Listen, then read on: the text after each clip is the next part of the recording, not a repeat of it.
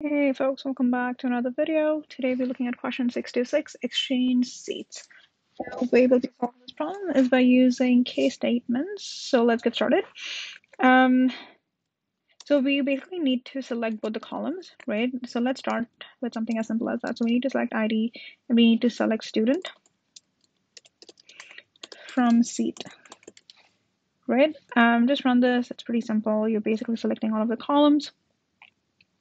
But the student ID is printed as is, but the ID needs a special case.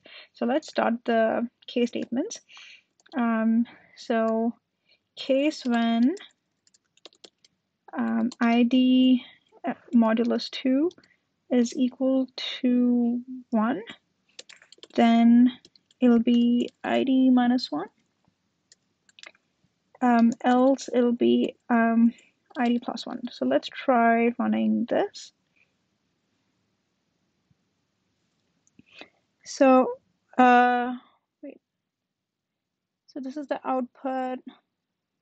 Oh, this is being printed as student, so let's fix that. So this is taken, need to alias this as ID and then take the column student as well and then print that out. Okay, what does this look like? It seems like something is happening, not necessarily how we want it to. It seems like it's subtracting it by 1. Wait, is it addition? Let's try this. Okay, seems like we're getting what we want. So it's 2 Abbott, 1 Doris. The numbers are flipped. So let's fix that. So we need to order it by order by ID. So if we try running this, at least the IDs should be in the right order.